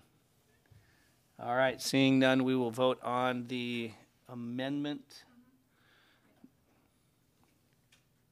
All right, Chair Tweet, Yes. Commissioner Halsted, Yes. Vice Chair Fikes, Yes. Commissioner Greenberg, Yes. Commissioner Woodard. Yes. Okay, motion All right. passes. Now we have the main motion as amended. And is there no other discussion with that? We will go ahead and call the vote for that. All right, Commissioner Halsted, Yes. Vice Chair Fikes, Yes. Commissioner Greenberg, Yes. Commissioner Woodard, Yes. and Chair Tweet. Yes. Motion passes. All right. We will move on now. Item G, unfinished business. We have none. Item H, new business.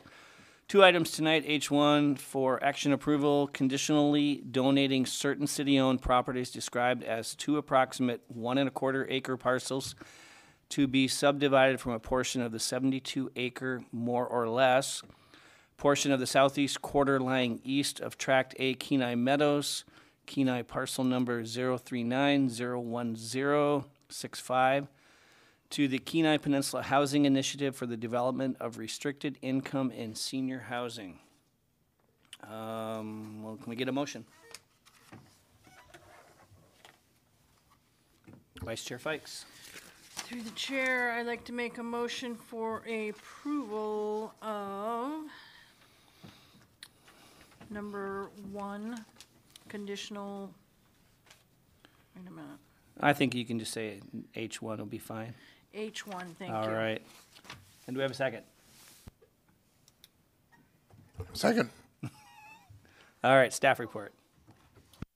Thank you, Chair Twait and fellow commissioners.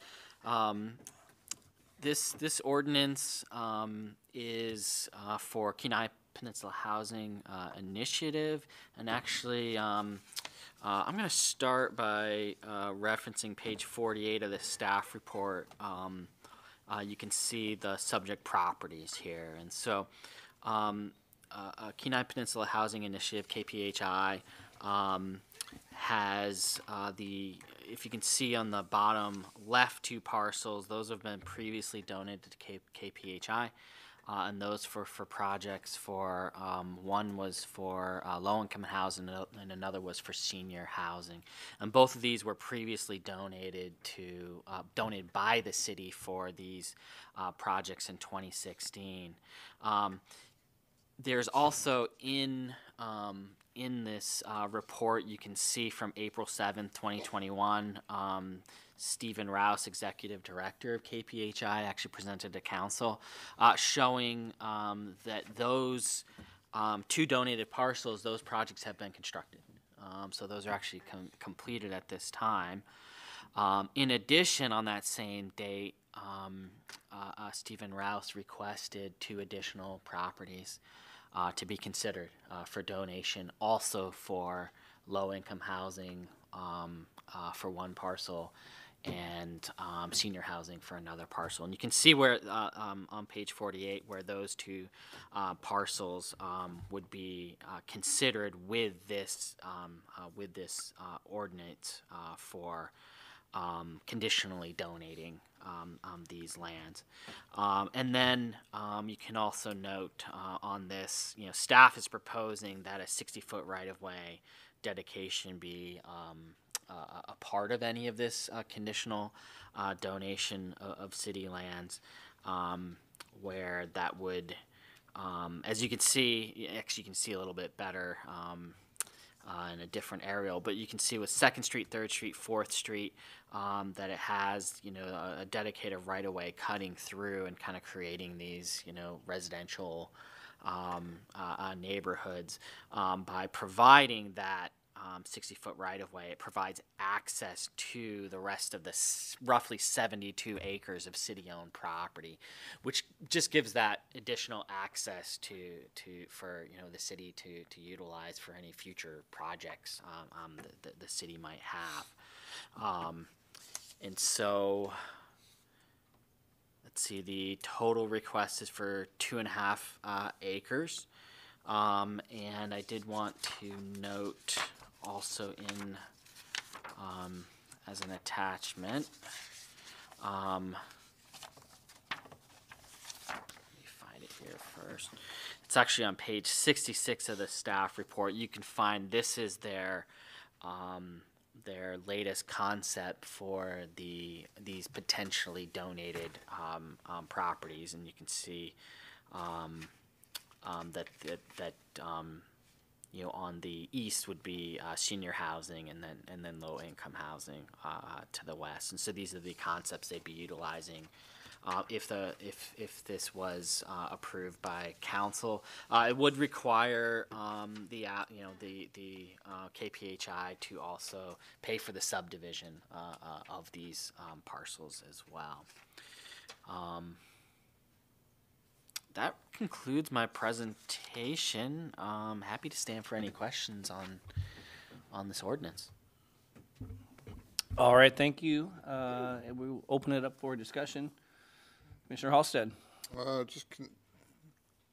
don't know if it's probably too early to even say something like that, but as they're going in this area and there's all that additional space behind and we're adding this right away, would they potentially continue north and keep building out that subdivision? Is that the plan, or is that a goal, or is that a thought that's even been discussed? Or I guess it's really dependent on us donating more land, right?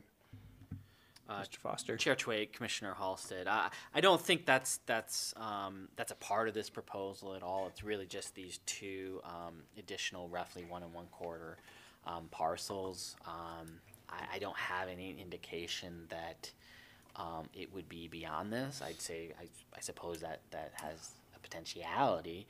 From my point of view, thinking of the subdivision, that would have to occur with this donation would be just that there was enough access to the rest of this, roughly 70 acres of city-owned, land for any future, development or projects. And so this proposed 60-foot, right-of-way dedication would certainly provide that. Nightingale Street, actually, you can see here, that is, a dedicated right-of-way, but it doesn't exist. It's not built. It's not, so it's that would actually have to be constructed in order to access from Nightingale. And then you have Florida Avenue, California Avenue. Actually, as far as existing, California Avenue probably has, one of the better, access to that, roughly 70 acres. So I think the intention of, especially this proposed 60-foot right-of-way is just to ensure that there would be good access, to the rest of this parcel, and it does align with the neighboring, subdivisions at 4th, 3rd, 2nd, and 1st, streets. So. Just more of a concern of if there was a potential to keep going north, or if we were to development in the future, would it be wise or pertinent to put the onus on them to kind of build out that right away or begin the,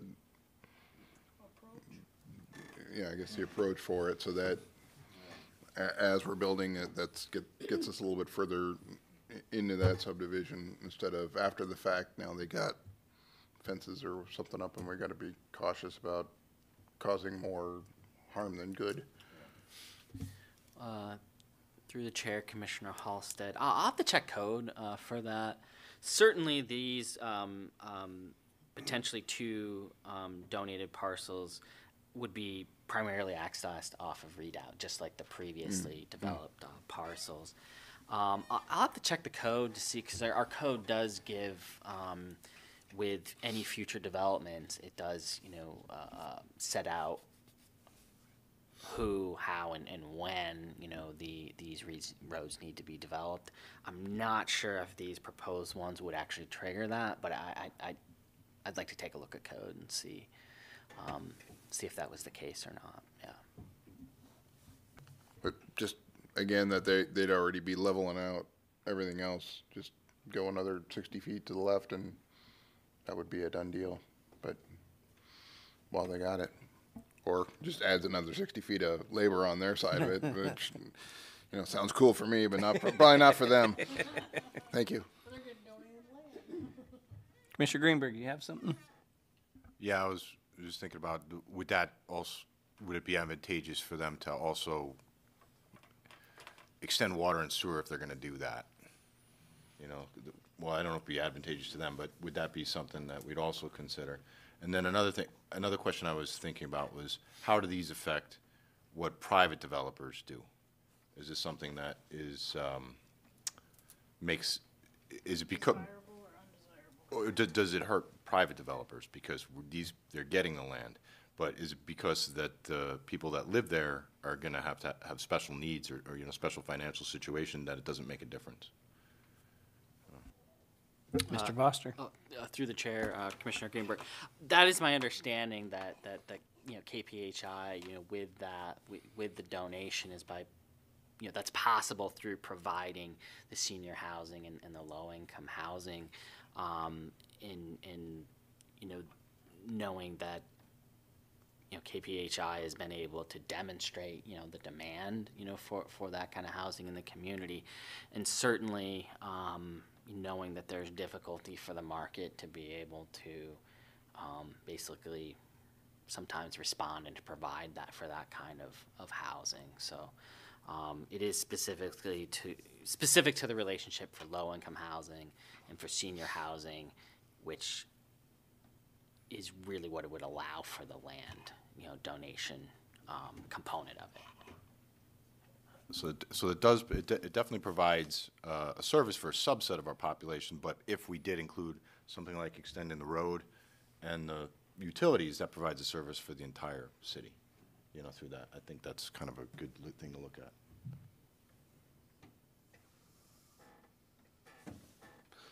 I guess that's really not a question for you to No. answer. So, yeah, just Yeah, a that was- comment. So that yeah, was a yeah, comment. yeah, absolutely. Okay, yep.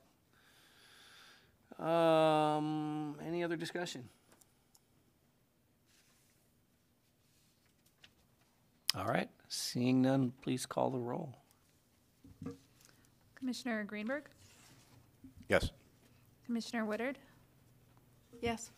Chair Twait, Yes. Commissioner Halsted, Yes. motion passes. All right, we'll move on to Oh, sorry, H2. Vice Chair Oh, Fikes, forgot oh. you.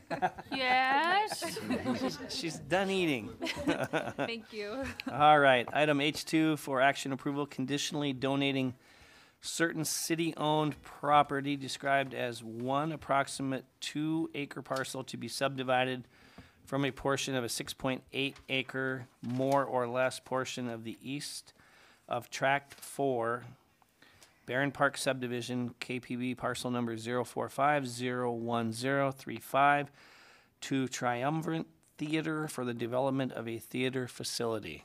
Can I get a motion, please? Commissioner Halsted. I move we approve new business action approval item number H2. All right, can I get a second? Commissioner Second. Woodard. Commissioner Woodard seconds. All right, staff report. Thank you, Chair Twait. So this is another ordinance for a potential conditional donation of city lands. On May 20th, 2021, Joseph Rizzo, on behalf of the Triumvirate Theater, requested consideration of a donation of approximately 2 acres north of the Dobbins-Beck Park to construct a theater facility.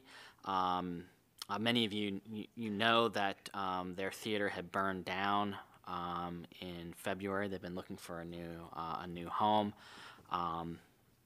Their theater facility was a complete loss, and so they're looking to rebuild their theater and looking to do so in the city of Kenai with utilization of this conditional donation of approximately 2 acres. We don't have any drawings at this time. I do believe Joseph said he was going to try and provide some in time for the council hearing. But I do believe that the replacement theater would be approximately 5,000 square feet as well.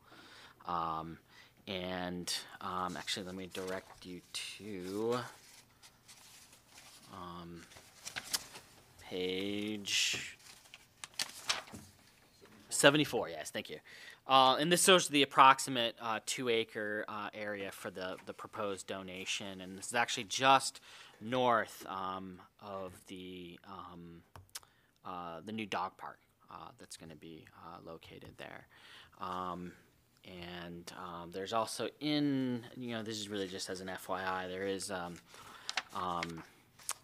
starting on page 75, there is a little methodology of how I went about, creating the property search on that. And actually, Commissioner Greenberg actually assisted me with that as well. So very thankful for that assistance, where we utilized the database and GIS and the criteria that the theater was looking for. And so, in this we find there was, really 4 parcels that we found that would probably suit them best. They reviewed those, showed interest in this parcel. It's, it's centrally located. It's with other civic uses, in the community, and staff thinks could be a really good location and good fit for that. There. And then, of course, this one would also require the theater to pay for the subdivision as well. And then the theater, there's a little, starting on page 71, a little write-up from Joseph Rizzo with the Triumvirate Theater, just noting that they're also looking to utilize Rasmussen grant, application that they'll be submitting either late this summer or early fall, to see if that can be a part of building a new theater for the community. I think it could be pretty pretty good fit, and pretty exciting to have it in a central location in the city of Kenai. That concludes my presentation, and happy to answer any questions. All right, thank you. Any discussion? I've got a question that may or actually could have went back to the last one. So do we, since this is in the previous one for sure, not a parcel at this point in time, do we have a value of what that donation is, and what, is there any benefit to the city as far as that donation goes? I mean, other than having the revenue in the city, and that, I'm curious how that works. Question one, and maybe you don't know the answer to that. And question two, and again, this probably gets a little farther in the weeds than it should be on this one here, but their building that burned down, I've been told they have insurance for that, or had insurance on that. How does that work as far as, I mean, so I don't know, as far as rebuilding cost goes. I'm wondering why they aren't rebuilding in their facility that they're at, I guess. And again, I'm just curious more than anything, because they have some structure out there, water and sewer and things like that, or well and septic, I should say. And I'm just, I guess I'm curious, did they came to the city, or did the city reach out to them? Chair Twait, they reached out to the city. As far as the value goes of what that donation is to donate that land, is there a value? Oh, That's a borough thing, but there will be. this is the Barron Park one. Okay, yeah. Oh, Chair Twait, in addition, for the city council meeting, staff's looking to see if we can also find some comparables to kind of get a ballpark for what that would be. And just one other thought. I mean, it's potential that if found to be just, it could be something that could be required of the theater to potentially pay for appraisal as well. We know with the donation, certainly they're going to have to pay to do the subdivision. I'm not sure whether to sort of require that is necessarily in either required or necessarily in the best interest, but but certainly in I understand the idea of donating land to know what what that value is. Yeah, and I guess my bigger question is the other one, the Kenai Peninsula Housing Initiative. I know since we've seen that happen, that will get through the process and get built relatively quick.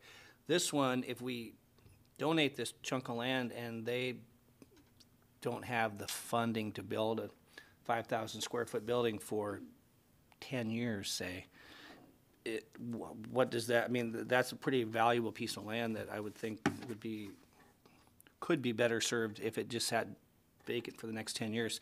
And so I guess I'm just curious more than anything. I don't know, there's no time constraints as to they have to be building in any certain time. It's just donated, and there goes the moose, see fit to build whenever they can build. Is that how that's going to work?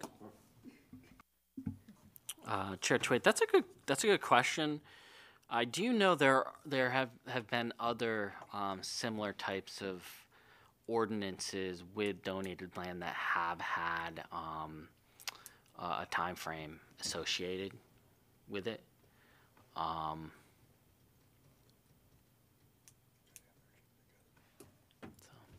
That's why I got Councilman Glendenning next to me. He said that there is a, Do you have a better answer? there's a 2023 deadline they have to have it completed Oh, by, okay, or it okay. reverts back to the city. It's the action items that they listed. Okay. Okay. Oh, that's... I'll be quiet. I've got all the answers I need now then. All right, so I'm good. Any other discussion? Commissioner Hall said. Was there any thought in donating a gently used bowling alley to the? We're gonna wait till the roof falls off. Any other discussion? All right, seeing none, please call the roll. Chair Twait, Yes. Commissioner Halsted, Yes. Vice Chair Fikes, Yes. Commissioner Greenberg, Yes. Commissioner Woodard, Yes. motion passes. All right, item I, pending items, we have none, takes us to J, reports. J1 is City Council, Councilman Glenn Denning.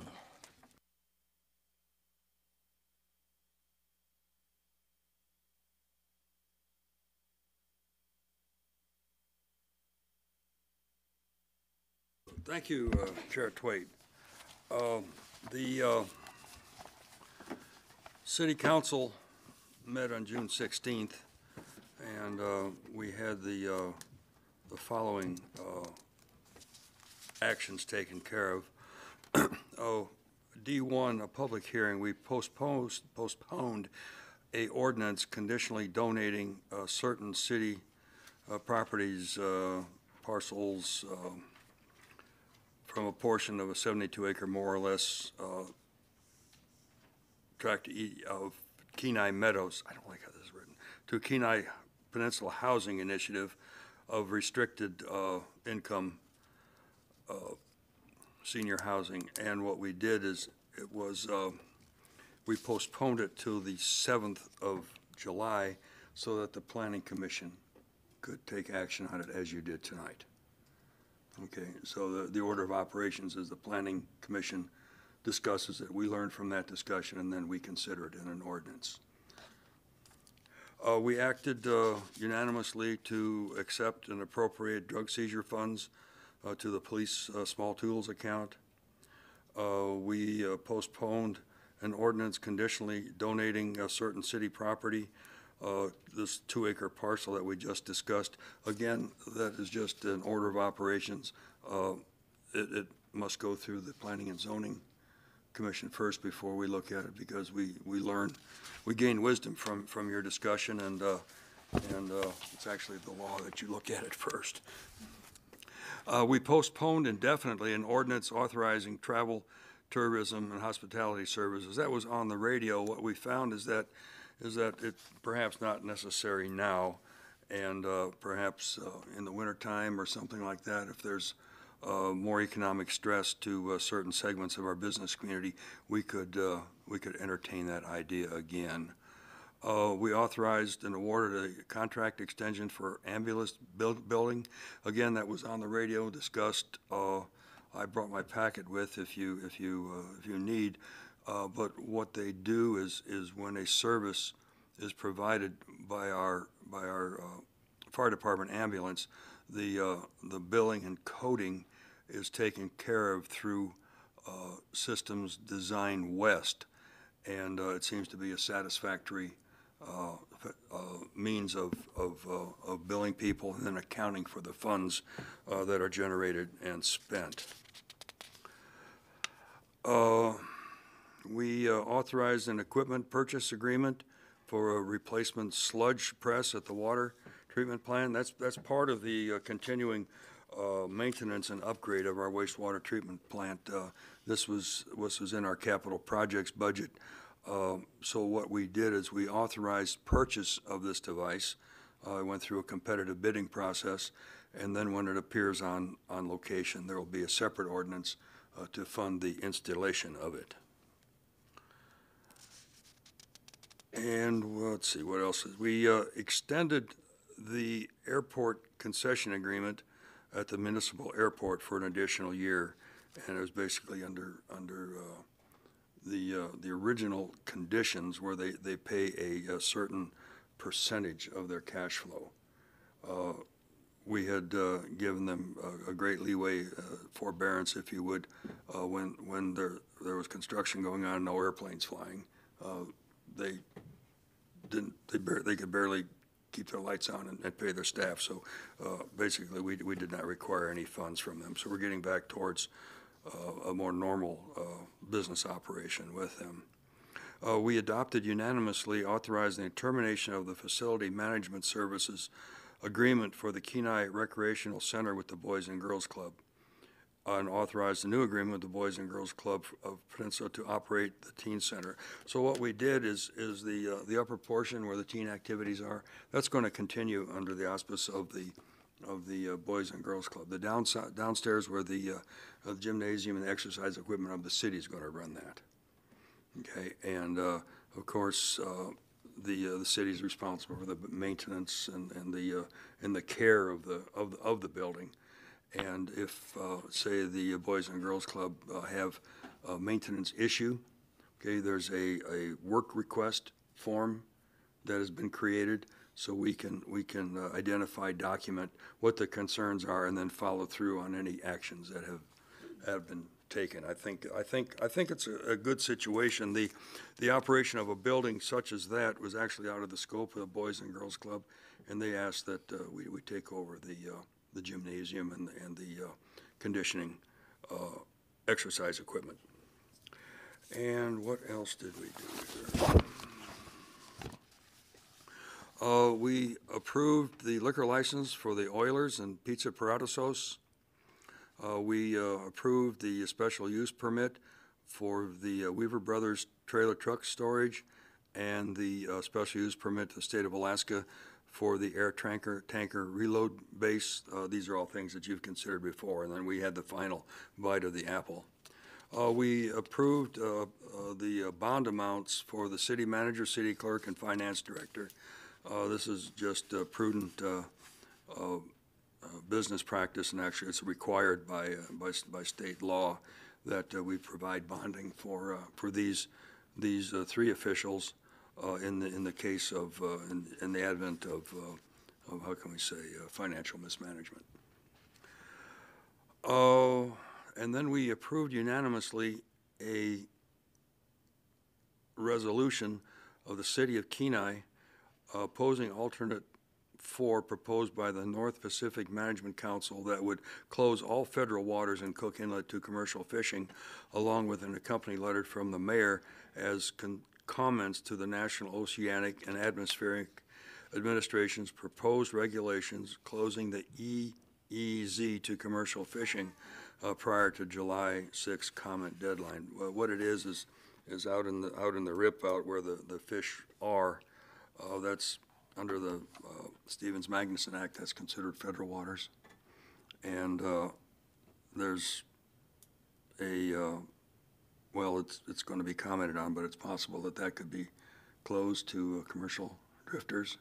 That's about half their potential of fish. Okay, and that will really devastate our waterfront here. I think we're down to one major processor, and then we have boutique processors and all of this, and I don't know, I think was an icicle out of Seward picks up off the beach, but we're down to, as they said in the 60s, down to stems and seeds for this type of operation.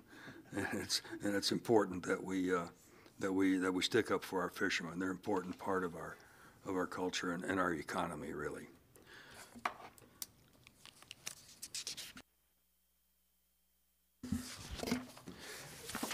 And that ends my comments. I brought my packet if you have any questions. I've got a lot of questions now, but